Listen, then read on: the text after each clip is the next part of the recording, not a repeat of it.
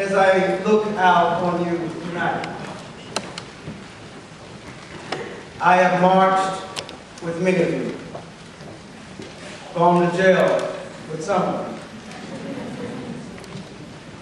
And as I think about what we've experienced as a nation over the past 8 years, that we gathered here not simply because of ourselves, but because some other folks were willing to sacrifice for something bigger than themselves and older than themselves. Among them in this house tonight, Vincent Harding.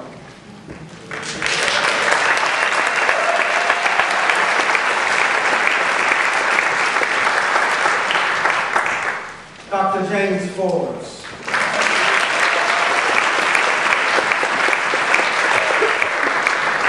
Rabbi Arthur Waskow.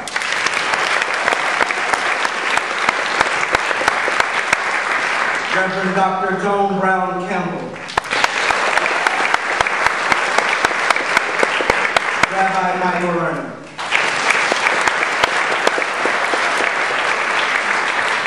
And last but not least, the Reverend Dr. Rita Nagasimha-Brock.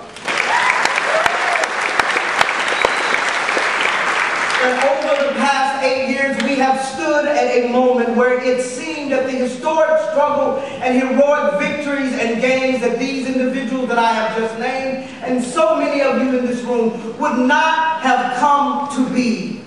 That much will be said about our moment, about dreams being realized, and that perhaps dreams will not have been realized in the classic sense of the word. Hebrews 11:1 says that faith is the substance of things hoped for and the evidence of things not seen. That these elders that I have just named willed you here. That by their power and by their struggle and by their conviction, you are the evidence of what they could not see and the hope that they ultimately believed in.